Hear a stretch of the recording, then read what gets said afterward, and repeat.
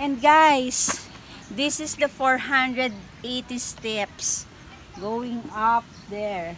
Gateway to heaven. O ano, subscribe na. Kailangan ko ng 480 subscribers. Aakyatin namin to. Give us a thumbs up. Aakyat kami dito. Okay, let's go.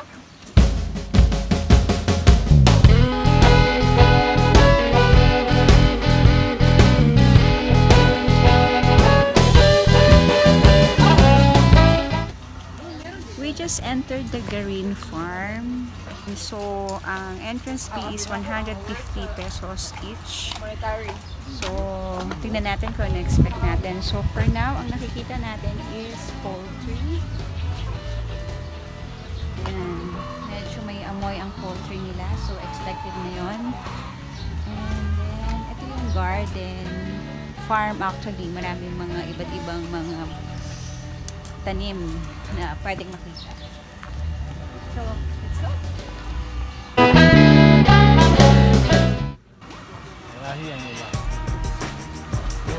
So, yung kambing nila dito naka-house.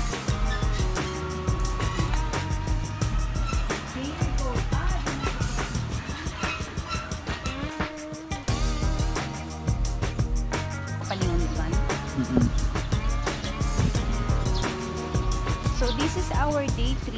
We traveled from our hotel from Iloilo proper for almost 2 hours. Tapos nandito na kami ngayon sa San Joaquin Garin Farm. Pero mamaya pupuntahan pa namin yung mga churches along the way. Marami pa kaming pupuntahan. So dito, explore lang muna natin yung Garin Farm.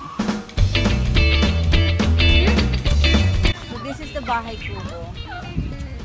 Nakatanim lahat ng mga halaman dito. Sarisad, Botanic, kundal, patola, upo, kalabasa. And we are entering the bahay kubo. Or sa mga millennials na hindi naka-experience ng bahay kubo, this is it. This is how our ninuno live. So this is what we call paliguan. This is the batalan or the lutuan, and this is the second floor going to the rooms. Ganyan lang, simple live. So may turkey doon, and then dito may buffalo. Ay, Garin ba?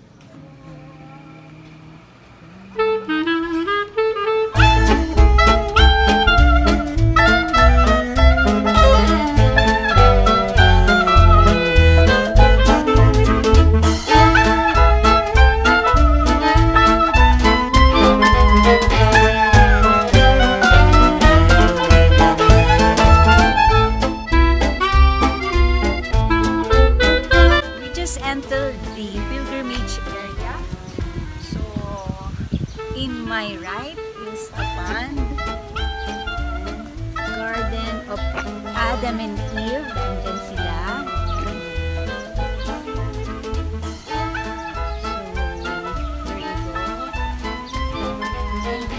Para yung Noah's Ark. As you can see, yung mga animals na kinolect ni Noah para sa Noah's si Noah. Ark. There's the Ark. Ayan si Noah. And then si Noah. Kinulong nila yung mga bear, no? Dun sa barko nila. Ang galing. And then here is the 10 Commandments. Maliliit lang pala. Diyos ko po, kayang-kaya. And guys, this is the 480 steps going up there. Gateway to heaven. O ano, subscribe na. Kailangan ko ng 480 subscribers. Aakyatin namin to. Give us a thumbs up. Aakyat kami dito.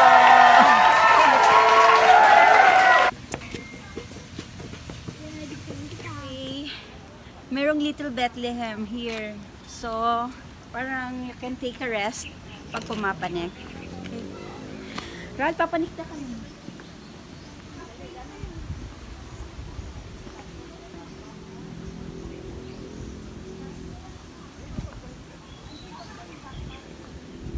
So, this is 480 steps. Aakyatin namin to. Bigyan nyo kami ng 480 subscribers and 480 likes and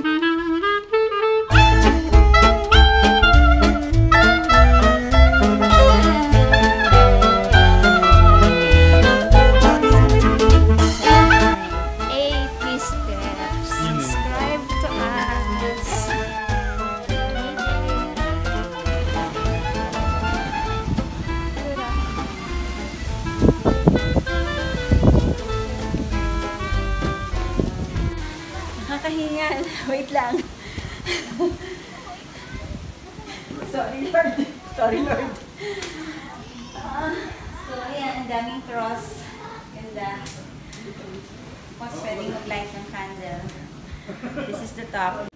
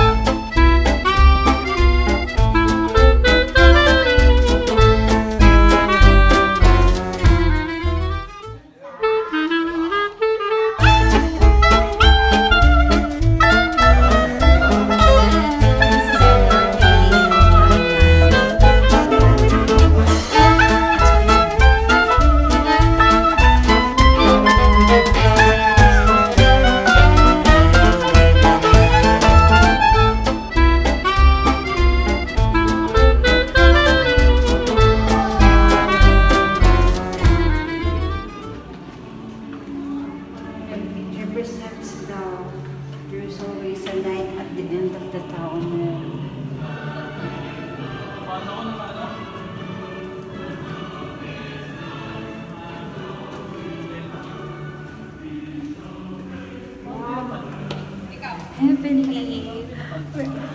We're now in heaven. We are now in heaven. Blind. Yeah, blinding. Nakakasilaw na puti.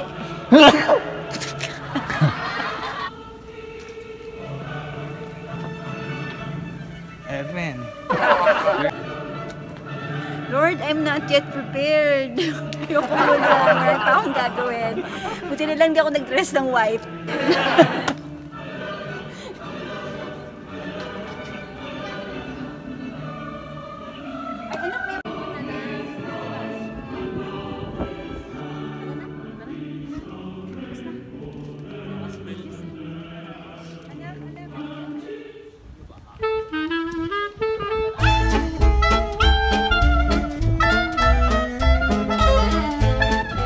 Take the golf cart going down and then doon sa taas. Ang ganda-ganda. So blinding. But I'm not yet prepared, Lord.